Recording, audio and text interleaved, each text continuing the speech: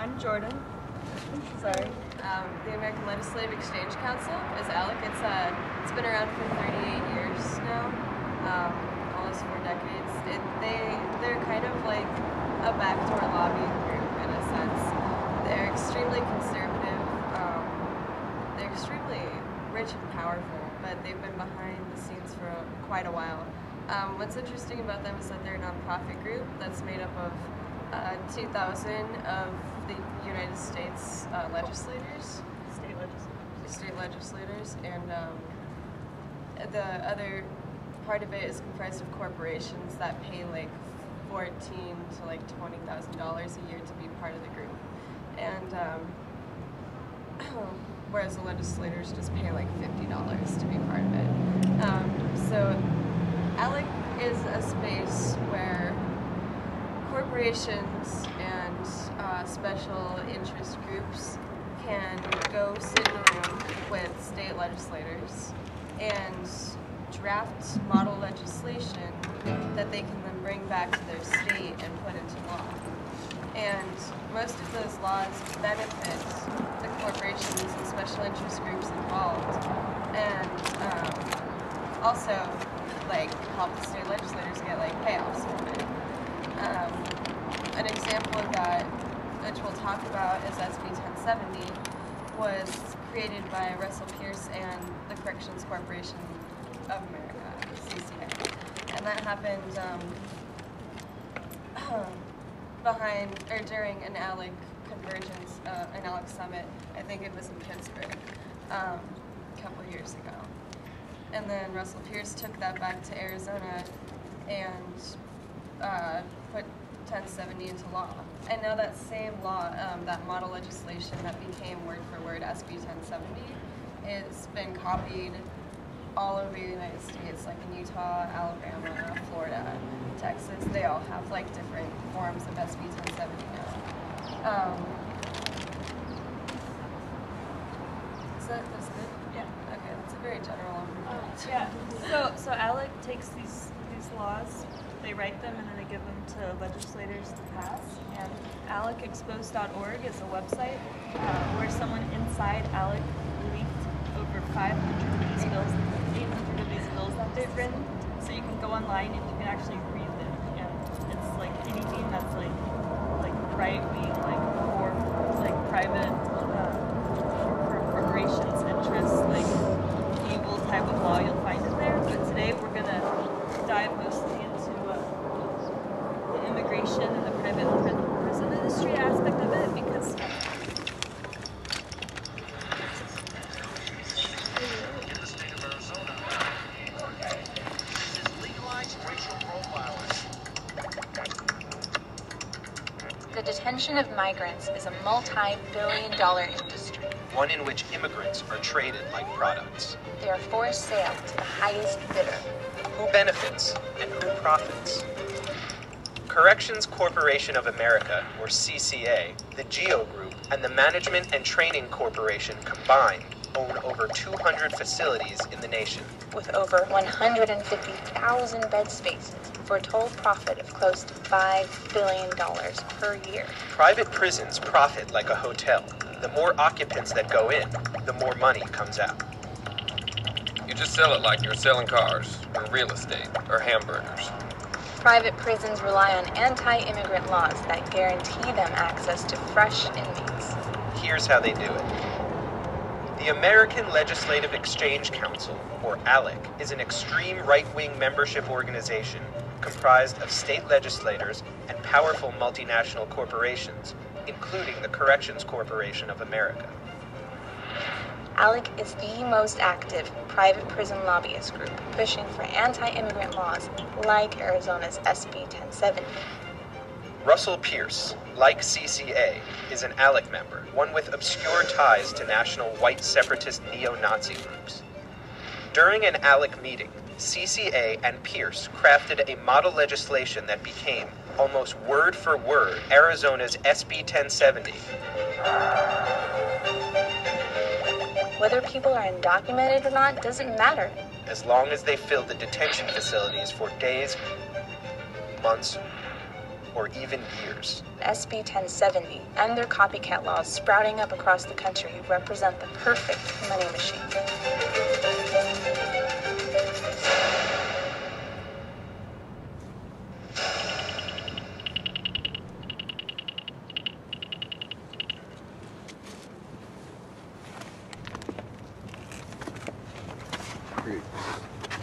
So we'll just jump right into it.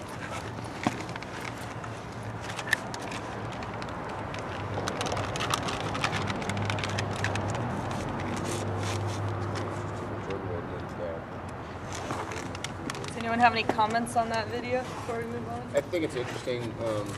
To me, like, that's what the drug war's been doing forever since it got started, basically.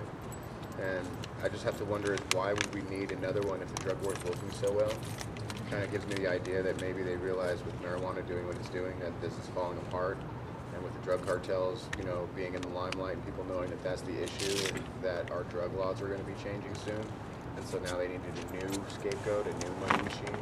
That's just kind of what I thought about that. Yeah, it's really only since 2000 that, as you'll see in here, like the amount of inmates in prison has skyrocketed.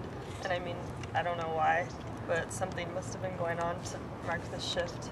But the crime rate's dropped. Yeah, it's weird. It makes you wonder about who's reporting those crime rates. Yeah. Well, no, I mean, it's pretty reliable from what I understand. The crime rate really has dropped. It's just more people are getting sentenced. Right. So first couple of slides are about just how deportations have been skyrocketing, especially this year and last year. 400,000 people. 1 in 4 people deported is a mother or father of a U.S. citizen. Half of those people have no criminal record, so you can't really say like, oh, got to get those bad people out of our country that are committing all those crimes. I'm sure everyone here knows, like that rhetoric is just ridiculous.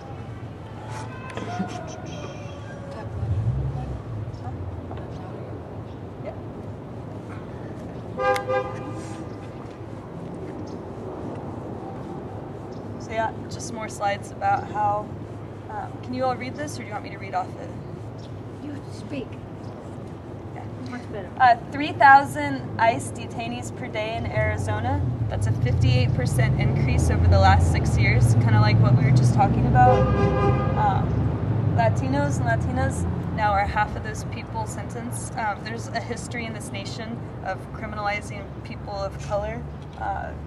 For example, like the proportion of African Americans incarcerated into the rest of the population is just so disproportionate that it's not like any sort of coincidence. It's like a systematic pattern, and the numbers are showing that like Latinos are becoming the next scapegoat for that type of like systematic criminalization. This talks a little bit about the private prison industry complex, which is only something I've been learning about like these last couple of years, just how scary and large it is. So the United States loves to imprison people. We have the highest prison population out of the world. 743 people per 100,000 are incarcerated. That's 25, we incarcerate 25% of the world's prisoners. And yeah, since 2000, the prison population has risen 16%. Population in private state facilities has risen 33%. And private federal facilities have risen 120%.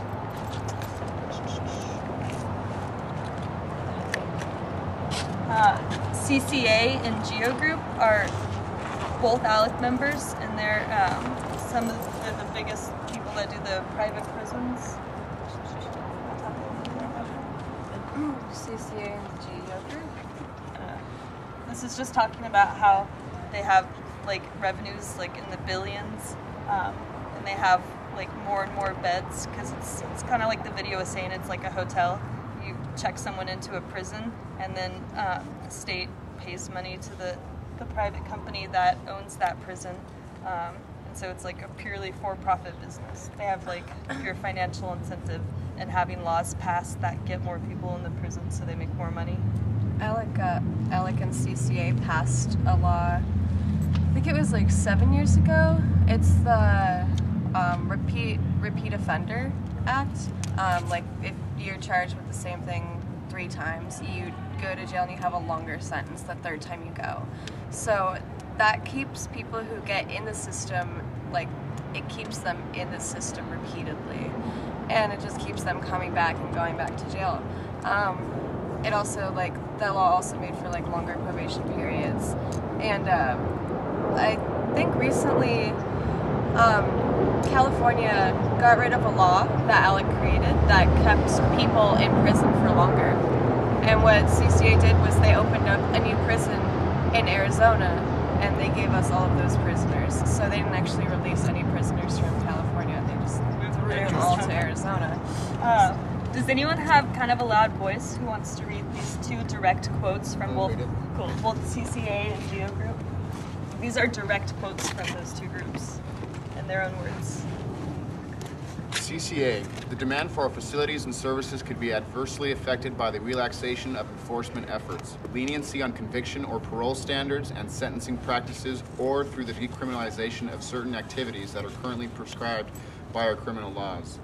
The GEO Group. These people coming across the border and getting caught are going to have to be detained, and there's going to be an enhanced opportunities for what we do. Isn't Geo what used to be known as Whack-A-Nut? No, that's G4S. Oh, okay. Whack-A-Nut's the security for most prisons. So I mean, even though they're self-admitting, like there's more prisoners, there's more opportunity for us to do what we do. If more people are detained, there's going to be like a need for more space for them. Along with that, CCA gave $17.6 million in lobbying since 2000. The federal level, Geo Group $2.4 million. And then 2010 was the year for the most amount of donations by the private prison industry to campaigns. Let's see. There's a tie between like Jan Brewer's all up in the private prison industry. Also a member of ALEC. There's an Arizona state senator, ex-state senator, who, after retiring from the Senate, went to be one of the chairmen of the CCA.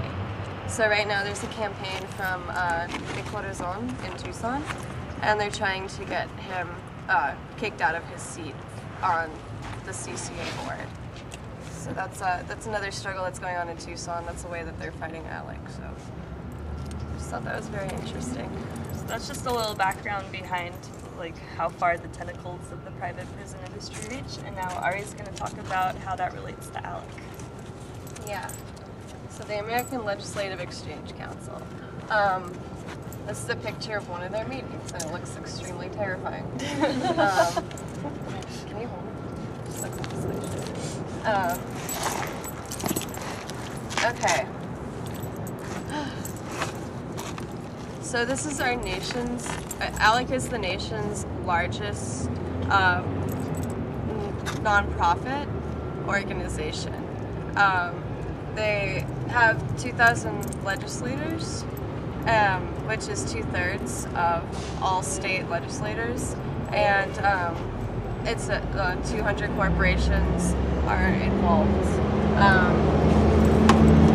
For being a nonprofit, they have a $7 million revenue a year, so they're doing pretty good.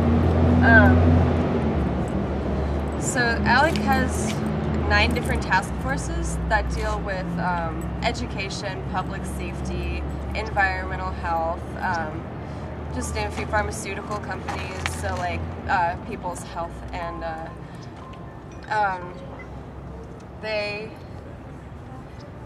they have 3 meetings a year. There's a task force summit. That was the first one that they had this year. They had it in Cincinnati, and that's where all the task forces get together and talk with special interest groups about what they can do to improve on like their certain thing. Like what can we do in pharmaceuticals to, you know, make more profit here or get more like of our products out.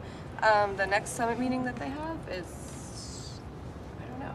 It was in August though. The one coming up, I think that one was like taxes and how to deal with taxes, because the one here in about a week is the States and Nations Summit. So that's like, you know, I think more revolving around like state legislators and like how it just ties it all together throughout the country. Okay. So ALEC has hundreds of bills passed and are introduced annually. They've written 800 model bills. Out of those 800 bills, 115 have been enacted.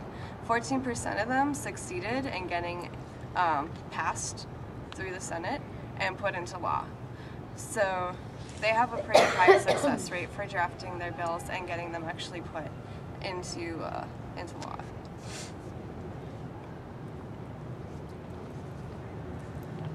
Oh, good. So at least a dozen of ALEC's members are involved with private prison work. That's a huge chunk of people who are part of ALEC. So like we were saying, CCA, GEO Group, and Wackenhut Corrections, which is G4S, they're all part of the prison industry.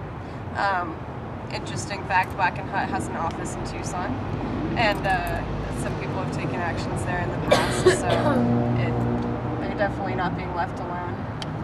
And then other people involved, like food companies who supply all of the prisons with food, and then like phone companies and construction companies to build all the prisons. They're all tied in to the prison industry in their own way.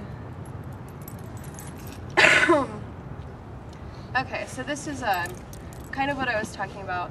Truth in sentencing, the 3 strikes, which is the habitual offender. These were all passed in the 90s. The prison, or the incarceration, promoting incarceration began for ALEC in the 1990s. That's when like you saw incarceration rates just absolutely spike. Like they just went up from like I don't know the exact numbers, but I just looked at it a while ago. Yeah, it was like a couple 100% increase. It was crazy. So they also partnered with the NRA, National Rifle Association. So 40 states passed the truth in sentencing. 25 states have the 3 strikes, the habitual offender, and I believe Arizona is one of those. So it says right there, incarceration rate doubled in the 90s. Still a huge round. Yeah. Okay. This is ALEC and SB 1070. So this is how ALEC relates directly to Arizona right now, and also a bunch of the other copycat states like Alabama, Florida, Georgia. So SB 1070, just to give a quick run through, because I know a lot of people here probably know what it is, but it prohibits sanctuary policies, criminalizes day labor, it makes transporting and harboring immigrants a misdemeanor. It requires law enforcement to stop immigration, or to determine immigration status of people. Requires non-citizens to carry ID, and makes soliciting and performing work illegal for undocumented people. So Arizona's ex-senator, Russell Pierce, is the most outspoken person in the nation for border militarization and making immigration so illegal and so like I can't think of words right now. Just enforcing border laws so harshly.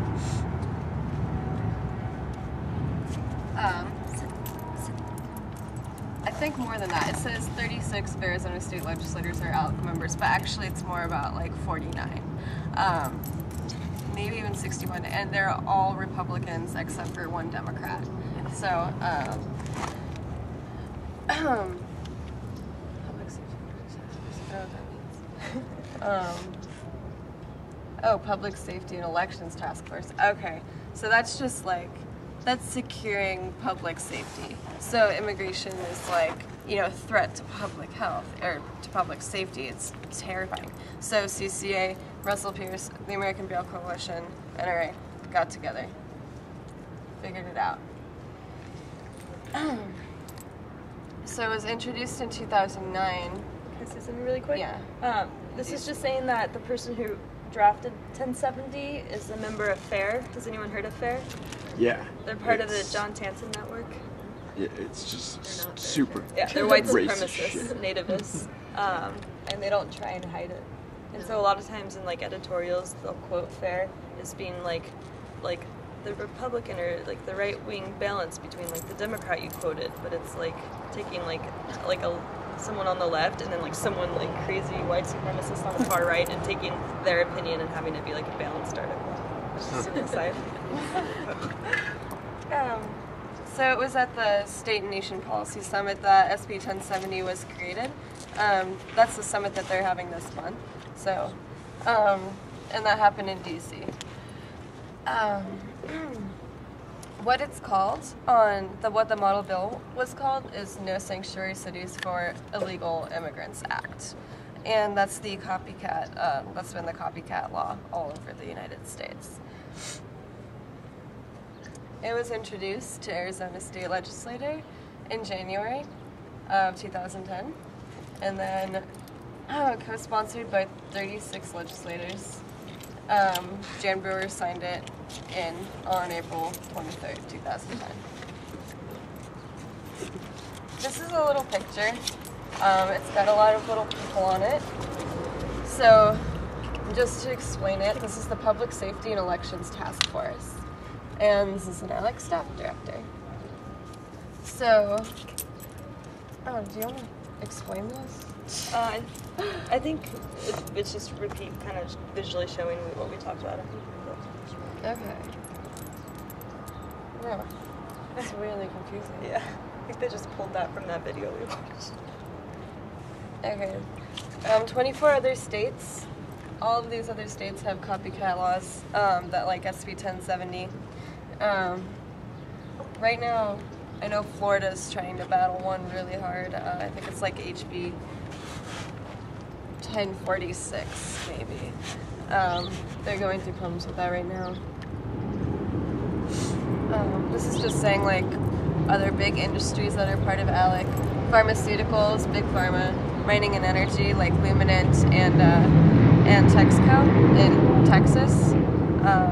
Also SRP and Freeport McMoran, wherever that is. Right over there. One of the biggest contributors to ALEC. Then the Koch brothers fund it pretty much. Do you want to say something? Yeah, just that we're like touching on a very specific part of ALEC, even though it's all interconnected, but that's just touching on how there's like so much more bad stuff that comes out of there. Like that could all have like its own lecture in itself, so keep that in mind. Just the mining companies alone have the most pollution in the United States, like just the ones that are involved with ALEC, and they've tried to stop the government from regulating carbon dioxide. Well, it's not just that. They've tried to strip them on all kinds of shit. Fracking, everything else. Yeah. And they've had like the workers have had strikes because they pay them like $3 an hour, and the international standard is usually like 17 an hour, and they've had. That was just this past year specifically for Freeport McMoran. Workers in Indonesia and Papua New Guinea went on strike and stopped working because their wage was just so terribly low. Yeah, and instead of like raising the wage, they put a bunch of money into hiring their own private army to deal with the uprisings where this year 7 people died in one. 7 people, yeah. I thought the Indonesian military opened fire on them too. Striking people. Okay, I think so. Probably. That's what I heard. Probably. I know that ALEC has some like ties to people in government there too who like just oversee the mining. It's crazy. Okay.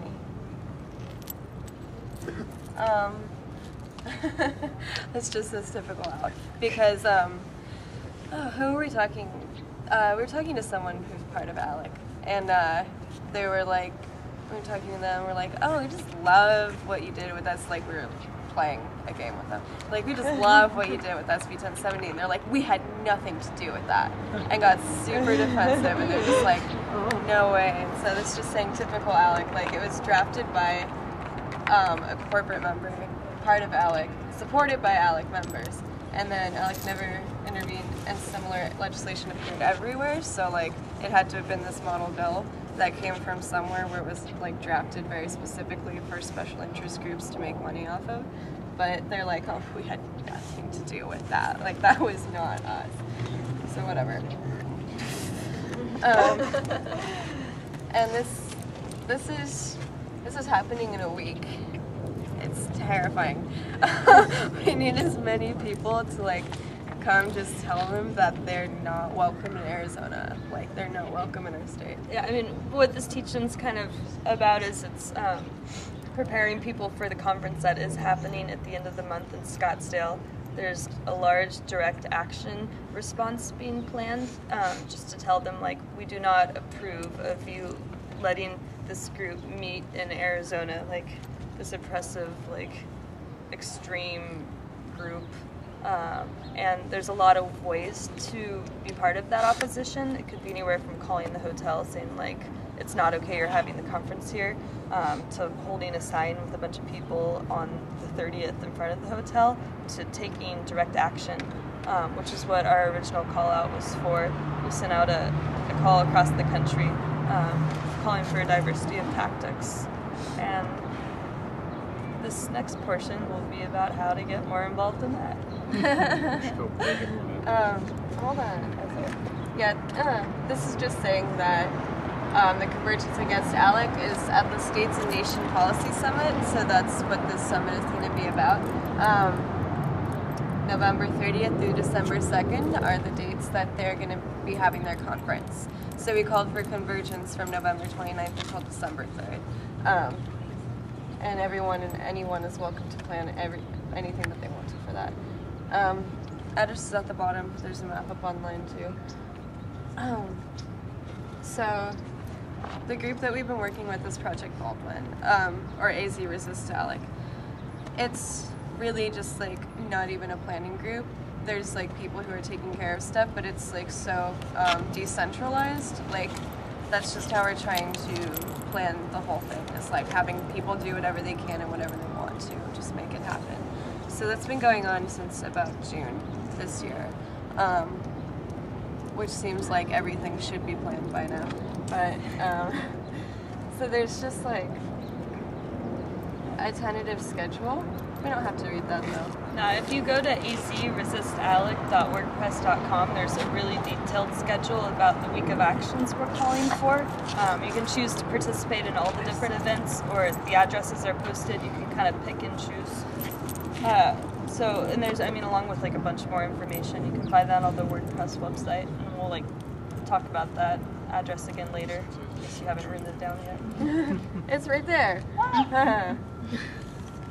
And that's it. That's the slideshow part. Yeah, so I guess you want to talk about how to get plugged in? Well, first, does anyone want to have any thoughts about the presentation? We obviously have given this a million times and know every slide like the back of our hands. But just like thoughts, general reactions. Is this stuff you already knew? Is it new to you? It was all new to me. Yeah. It was nice to learn about it, you know. So I had no clue really. I heard the name and I had no clue about it, you know. I didn't know if you guys were ALEC. So that's good to know. Yeah. A lot of people out there that hate. Oh, I just had a question. I'm sorry. Stack. Okay. You said that they had written something like 800 bills or something like that, and 153 or something like that in the past. Do you know if TASK is one of those? If they're behind TASK? That's the drug thing. I wouldn't be surprised. If you go to alecexposed.org, where they posted all those bills, they separated them into like categories for what the bills are about, and it's really easy searchable. Okay. It's really user friendly. Find your answer in 2 seconds. I was just gonna say, probably. it's, you know, like I had a general idea about what ALEC was, and it's not at all surprising to me that corporations and state power have like convolged into like a nonprofit organization to kind of use that, because you hear nonprofit and you're like, oh, happy butterflies, yay, you know, but like it really just goes to show how like the whole nonprofit industry can be used for something completely contrary to human rights and justice and all these different things. Yeah, they actually have there's an investigation into it about challenging their nonprofit status because they're clearly a lobbying group. I mean, liberal groups, like the practice of taking a special interest group and having them write a bill and introducing it to a legislator, like that's legal and it happens on the right and the left. But the difference between ALEC is just like the scope of it and like the systematicness where with private prisons where like these private companies will get support from lawmakers because lawmakers get support from the voters who are like, yes, I don't like immigrants, I will vote for you because you're tough on immigration. But then they're really accepting money from these like giant private prison corporations. It's like this cycle that like at any level I feel like you can break that chain. Like you can get voters to like not be so like in the dark about what they're voting for, or you could like expose out, or you're just like exposing different parts of the chain, like if you attack it in every direction. And this is just like the part of the chain that we're choosing to go after. Yeah, well, what you were saying, like I was thinking, like my thought's not fully put together yet, but I'm gonna start saying it anyway. So like for like a direct action, I mean, it seems to me like, you know, our society, you know, people say, well, we have jails and prisons to rehabilitate people to make them better. And I think so many people are still locked in that ideal that our prisons or jails are put there to rehabilitate people, and we all know that it's obviously that's not the case. It's a business, it's money, and that's all it is. And I think, like you were saying, like we need to get people to understand what's really going on out there. So I mean, to plan some kind of direct action to, you know, show that the prison systems and the jail systems are not about rehabilitation at all, and that they are fully about, you know, just money and business. Like I think people would have, more people need to understand that basically, that, and they don't think that, they think prisons are for rehabilitation. And I think that's a farce. Can I directly respond to that? Is that what it is? Part of our organizing model we're using is encouraging different groups who are forming affinities and coming out to draft their own press release saying, like, this is why we oppose ALEC. And so a group can like choose to hone in on whatever they want, and then it can all be connected by the larger picture. But I think that'll be useful for the exposing aspect of it, because like you can just like zoom in on like one thing ALEC does, you know, rather than like our small group trying to be like, ALEC's bad for this. Have a focus. Yeah.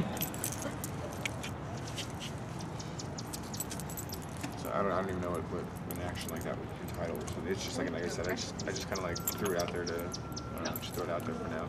Yeah. But I mean, that's something that like I've been bothered with. I mean, I grew up with my family in the prison system, and so for me, it's nothing new. And I was able to see over and over and over and over again how they're not rehabilitating anybody. They're not trying to help anybody. They're just putting them through the system.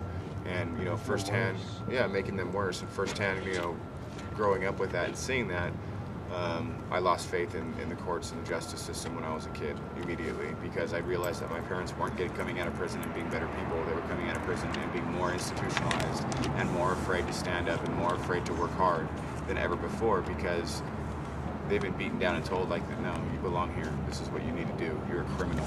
And it's not about being a criminal. It's about being a better person, you know? And, I don't know, the private prison system it's got to be stopped. I mean, I don't know, I'm just kind of babbling now, sorry.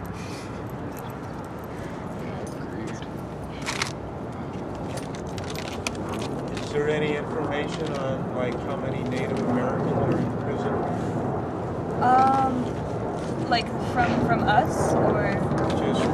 I was just curious, because historically, of course, the Native Americans were here for thousands of years, and there was no prisons. And kind of the first prison, so to speak, for them was the reservations. You know, they went from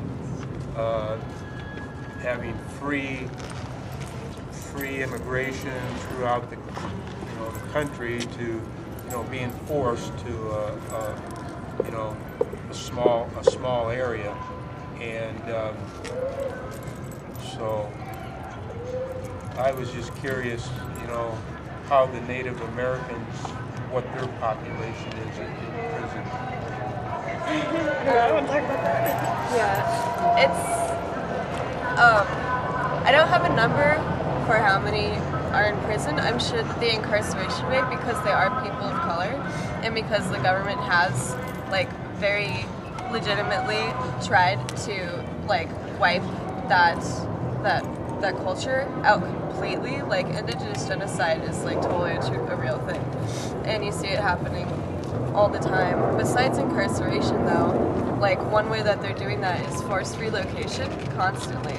Like Peabody and the Salt River Project are two mining companies in Arizona that continually force indigenous people off their land and keep them moving away from like their cultural areas. So they have to like, you know, that's not how they were raised or what their history is for living. They have to like find some new way in the middle of nowhere, like to adapt and live out there. So I don't know about the incarceration rates of Native Americans, but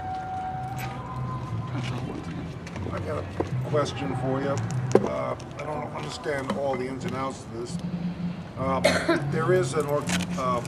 There are people writing a constitutional amendment to stop money in politics, so billionaires and special interest groups like ALEC can't control the Congress, government. Somehow, I suspect this is almost a way around it. You form a non-profit group, and you pay your $50, and you're part of that, and then this stuff comes as separated. It might be it's one thing to stop, you know, at the Congress level, but this seems like it's a little bit more surreptitious than that. In other words, it's almost like a way around a constitutional amendment to get the money out of politics. Does that ring a bell with anybody? it's backdoor lobbying for sure. It's what? It's definitely like backdoor lobbying practices. It's one removed. You know, if we get the amendment and attack the lobbying directly, well, there's still the, what do you call it, the secret lobby. I was just gonna say, I know that there are people from the Navajo Nation, the Ohlone Nation, who have been detained and in a couple cases deported because they had the tribal ID, and they were told, the Border Patrol said that's not proof of your U.S. citizenship. So they're actually dumped across the border. Yeah. And border militarization also like breaks up Tohono O'odham land. So like there's like Mexico side and Arizona side, which also is like splitting up the culture. If I could, I mean, we could keep talking definitely, but I was just gonna say there's a piece of paper going around that has sign-ups for different things for this week of action that has been planned. There's things like, we did a nationwide call-out, so we have anywhere from 100 to 1,000 people coming into Arizona, and Phoenix specifically.